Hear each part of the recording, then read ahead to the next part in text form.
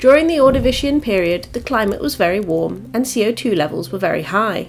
Look around and you won't see any animals you recognise. Neither will you see any trees or flowers, no grasses, ferns, or almost any other kind of vegetation. Life on Earth at this time was under the ocean.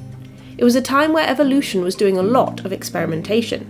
The end of the Ordovician was kicked off by Earth's thermostat firmly flipping to cold, and much like our own current mass extinction situation, it may have been the contemporary species successes that eventually caused their downfall.